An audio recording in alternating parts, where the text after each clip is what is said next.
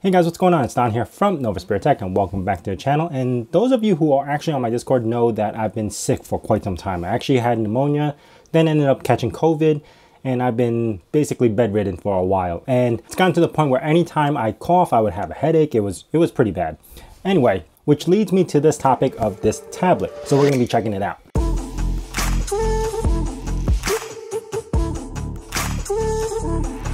This tablet is actually from Juno Computers, which is a friend of mine. I've actually reviewed a couple of his computers before. This is a full Linux-based tablet based off Debian 11 Mobian, an operating system I've never actually tested before, but it is made for mobile devices like this. Now, because I've been bedridden, I didn't want to use a full laptop or even get up to use my desktop. So this actually came in at a perfect time where I'm actually able to review this. Now, I do have to return it back to him and I will detox it before I give it back to him. But the point is, it actually was very useful. I'm surprised on how well this was able to handle a lot of the tasks that I was trying to do, which is watch videos, Netflix, Plex media server, answer emails, stuff like that. So I was surprised on how well it did handle. Now, even without having a keyboard, I did have to get used to the touchscreen itself, but otherwise, it wasn't bad at all. Now, as far as the device goes, it is running on one of my favorite CPUs, which is the Intel Celeron N5105, which I have plenty of devices around that uses that. Especially one of my main computers that I remote into is on N5105 with 8 gigs of RAM.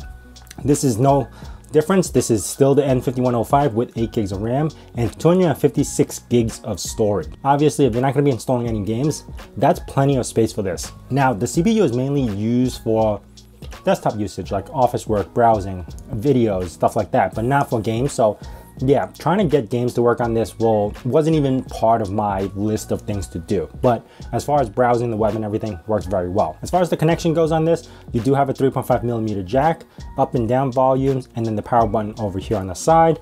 On top, you have a SD card slot so you can expand the storage if you need to. And then on the side, you have your barrel connected to charge the device, micro HDMI, USB 3, and then a USB-C. Now, you can use the USB-C to also charge the device if you wanted to, but I've been using the barrel connector myself.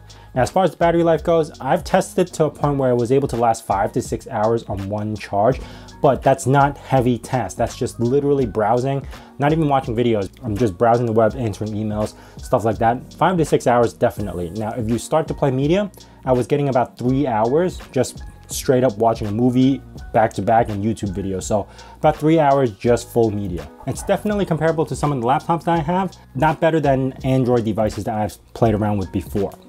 Now, I'm not a big tablet person. That's just because I like using a desktop itself or a laptop. But yeah, I am converting a little because I do like this device. So as far as the Mobian desktop system, you can rotate it to whatever orientation that you want.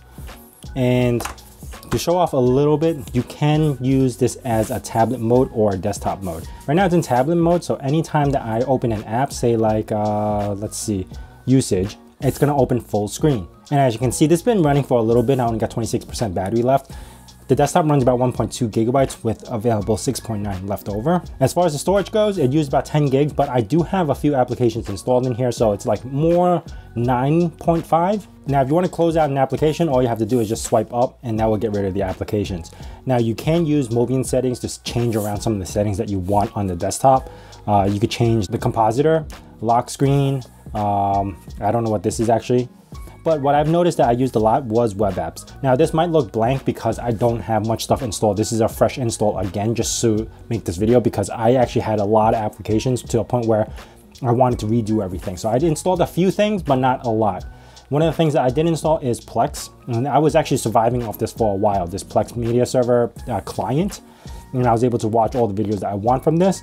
But one of the things you gotta notice is that Mobian runs Wayland. So what that means is, I couldn't get this app to work at first, and it took me a while to figure out, which ended up to be, you need to install Flatseal and converting the app to allow for Wayland.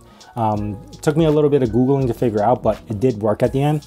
All I have to do is install FlexSeal, go down here and enable this Wayland windowing support. In a lot of applications that don't support Wayland, this is how you could get it to work. Now, browsing itself was pretty fast too. I can just go right into Firefox. The browser ends up on the bottom. This is the keyboard itself.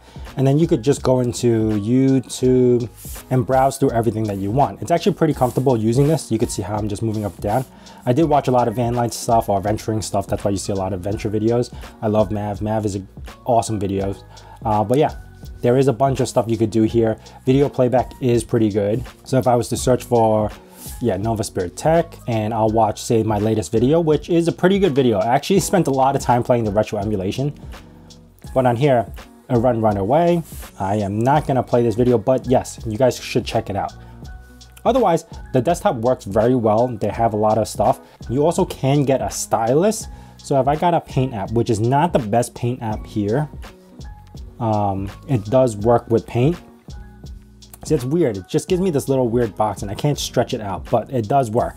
And if you float over stuff, you can see that it does highlight stuff and you can see the mouse working. I don't have to touch the device itself and it does work. But yeah, that paint app was terrible. Karita does not work here because it's a weird support for Wayland, so I actually can't get the touch working for Karita.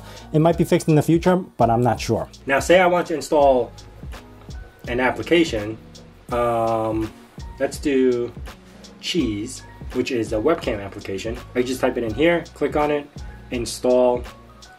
This one's from FlatHub, and there you go. This is my GoPro, as you can see. That's where I'm recording from, but yeah, this camera is working. Now, as far as the audio goes, it is pretty loud. It's very hard to show audio when I'm recording, but you gotta take my word for it. Audio is pretty good. But yeah, this is the audio right now at like really low because that's how I was using it for. But look, I'm gonna raise it. And it gets really loud. I'm only like a quarter of the way. Heavily inspired by explaining. So yeah, I'm not gonna go as far, but I was using mostly headphones or the very low volume when I was playing videos. But yes, video plays perfectly fine. I could switch this over full screen. Actually, let me just kind of shake this tablet like that.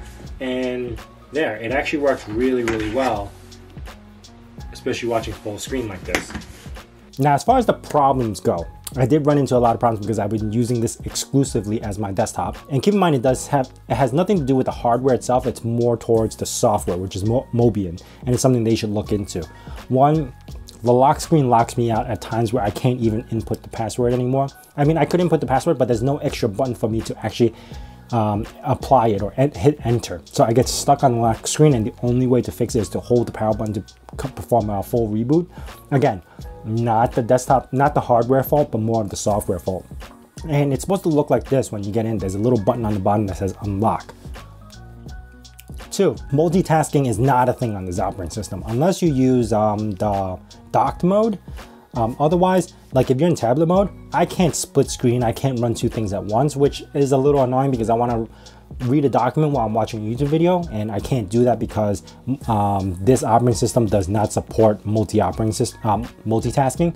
So that's something to worry about in the future if you're going to use this operating system.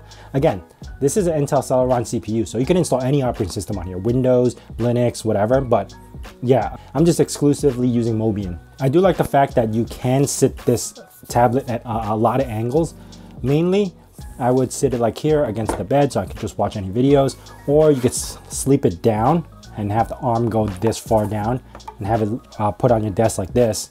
And this mode works as well. I forgot what angle this is, but this is a pretty steep angle that you could actually use it on a desk. Other than that, I did enjoy using it for about 2 weeks throughout the course of me having COVID and everything and not wanting to get out of bed. So if you guys are interested, I'll leave everything linked down in the description below. And honestly, now that I finished this video of Mobian, I'm actually interested in installing KDE on here or GNOME just to see how it works, because I know they have touchscreen support as well. I just wanted to see how well those things work while I still have the device. So I might make those videos out. Let me know if you guys are interested. And if you guys have any questions, hit me up down in the comments below or on my Discord. And if you guys are new to the channel, consider subscribing and also hit that bell notification icon so you know when the next video is going to be out. And as I say in my nerd cave, hack till it hurts.